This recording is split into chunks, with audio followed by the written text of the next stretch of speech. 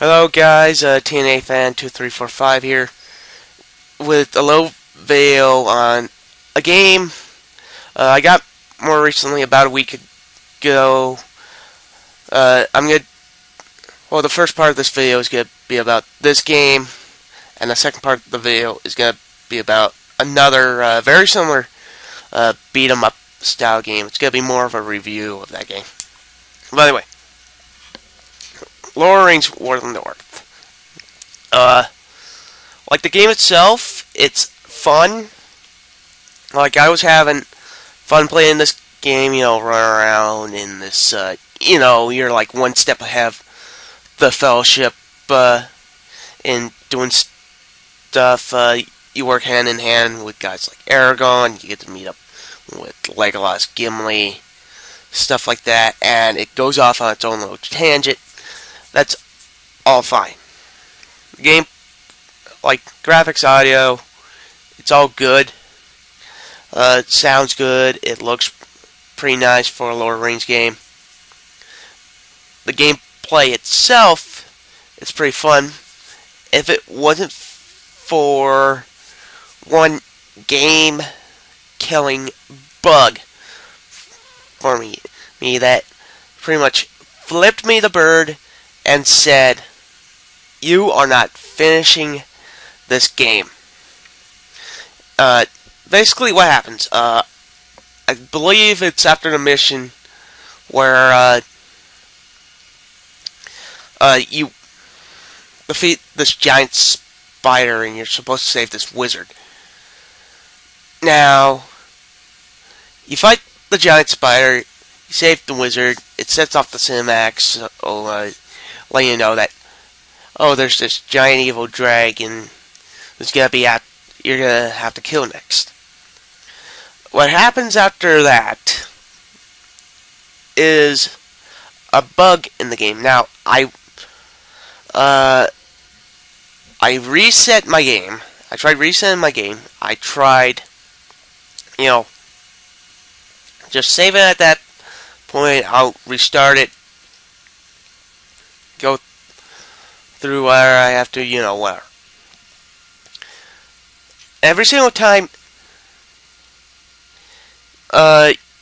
you do it, the game won't let you go on to the next bit.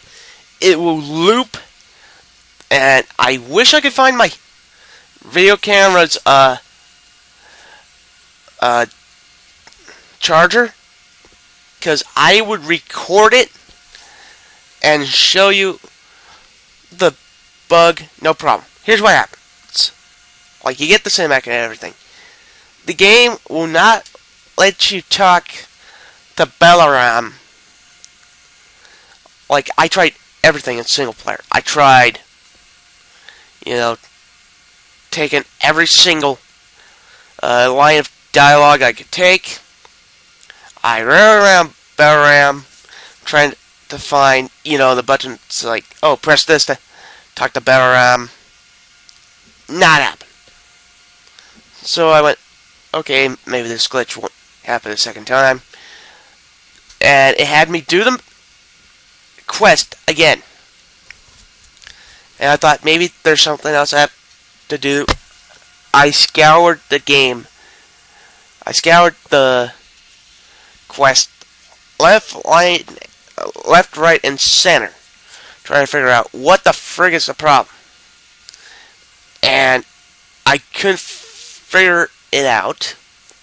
The game locked itself at that point because of the bug. And it just pissed me off to no end that, it's like, I went to my brother's like, dude, let's get Lower Range War in the North. It's got co-op, we could play it together. Or I convinced him to get this game. And for the game to flip me off, tell me, you're not finishing this game, pisses me off to no end. Like, the game itself, fairly fun game, but whatever you do not, like, I got my brother to pay $39.99 plus tax for this I dropped it. Hope maybe if I drop it, we'll fix the bug. Probably won't. Well, anyway, the game itself, fairly fun game, but do not buy the PlayStation 3 version. You cannot finish it.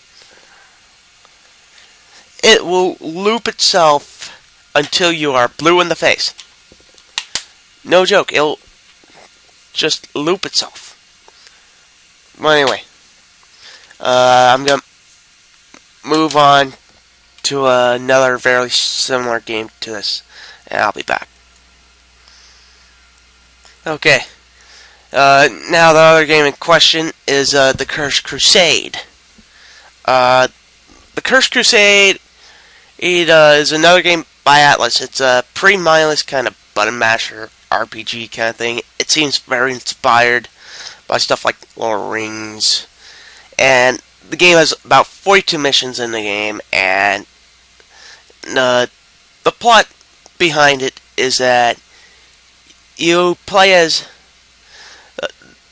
depending on if you're playing co-op or not, as Dens and Esteban. And I think my video just got done saving or something, because I was working on stuff like that. Anyway, you play as Dens and Esteban, depending on whether you play co-op or not. And you've been hit with this curse, which pretty much says death is going to be after you for the rest of your life, but you're going to have these powers to light stuff on fire, to shoot fire at people, to see spirits, la-di-da-di-da. Get all these different kinds of powers. Now, you go on this crusade to find salvation, redemption, whatever, and to get your kingdom back as Dens. Now, the game itself, it plays okay. Like, the controls are pretty iffy. Like, it doesn't ever feel right. You guys, like, to pick up a weapon, you have to stop what you're doing, hit the X button, pick it up, and weapons. I was playing this on night mode, which is the normal mode. The game is fairly challenging on that mode because of all these stupid reasons. Enemies will stun you way too often. Like, I'm on chapter 2, I'm about 21 missions in, because there's 42 missions in it. Like, if you want to account, go into the mission select thing. I think there's about 7 chapters, and not very often will you get checkpoints. Some of these missions are really long, and if you screw up, you're dead. Well, sometimes it'll just outright kill you. It's like, F you. Death's gonna come up to you, stab you in the heart, because your buddy wasn't fast enough to resurrect you. Now, there are ways to get around death to buy your buddy some time. You can shoot fire at him, which I don't know how that pushes death away, but he'll try to get you at a different angle or whatever. But the problem is that the whole game is flat, almost lifeless. Like, the entire time I play it, it's like, why do I care about these characters? What reason do I have to care about these characters? Like, the graphics feel like the graphics are really repetitive. It's the same old, castle level after castle level after castle level. You get some scenery here and there, and hell just looks like the same freaking level, except that there's different stairs you go up and so forth. Which, at the end of the day, you gotta be really hard pressed to finish it. I got halfway through. I tried playing co-op with my brother, which some of the missions, it's a lot easier, playing co-op, other missions, the AI will be enough of a distraction so you can pull out your crossbow and shoot people. Now, one of the cooler things is that weapons will break in the game, that there's a durability system, but the problem is your weapons will only last 3 or 4 fights before you have to go back and pick up another one. Not to mention there are clipping issues everywhere. The voice acting's not in sync a fair bit. The auto lock on the crossbow is just way too easy for you to just abuse. Like, if you're aiming in the general area, like, you'll shoot just one crossbow bolt, it's like, dead, dead, dead, dead, dead, dead. But I think they try to balance it out by making the melee combat really tough for what it's supposed to be.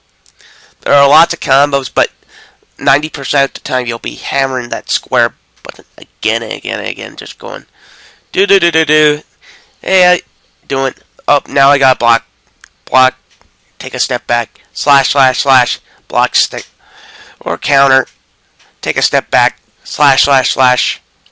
Like, it's the same fight again and again, but they try to introduce stupid gimmicks into the game to either make the game harder or to extend the life of the game, where at the end of the day you're not going to feel compelled by the voice acting to push forward in your quest. The storyline's not going to really want to push it forward. The combat's not very good, and if it wasn't for the fact that I played this after getting fed up with War North, I would have been like, fuck this game, I'm gonna go play War in the North. Like, if War in the North didn't have that game-killing bug, I was like, fuck this, bin it, I'm done with it. And it just frustrates the heck out of me, because the concept of the plot is fairly cool. I can get into it, but the way it's either written or the dialogue is delivered, I cannot put up with this game for any more than, I'd say, about half an hour to an hour before I go, F this, I'm going to go play something else. So, overall, the Cursed Crusade is flat, dull, boring. It's playable, but it's not a lot of fun. There is some fun to be had, but you won't be really compelled to finish this game. Now, between two of them, I would probably say these are two of the worst PlayStation 3 games I've ever played. Like, War in the North, I would say is a lot better if it wasn't for the fact that I couldn't finish it. Like, if it wasn't for the fact that I couldn't finish this game, I would definitely recommend you go check out War in the North, even if it's just borrowing off your buddy. Cursed Crusade, I really have a hard time just recommending it to anybody, except for fans of Atlas, which is a very limited market.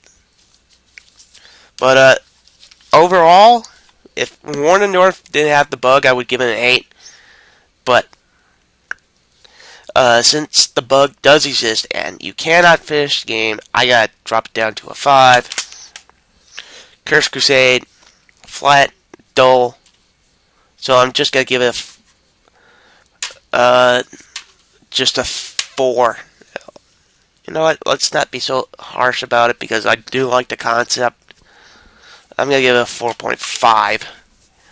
Like, I don't know if the 360 versions of these, or the PC version of War in the North is a better.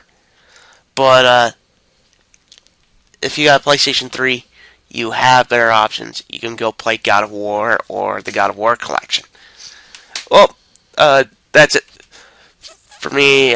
Just wanted to post this long video on two of the games that have been driving me just hairy crazy. Like, I want to really like both of these games. Curse Crusade, because it looked unique. It looked like one of those games that are going to be a sleeper hit.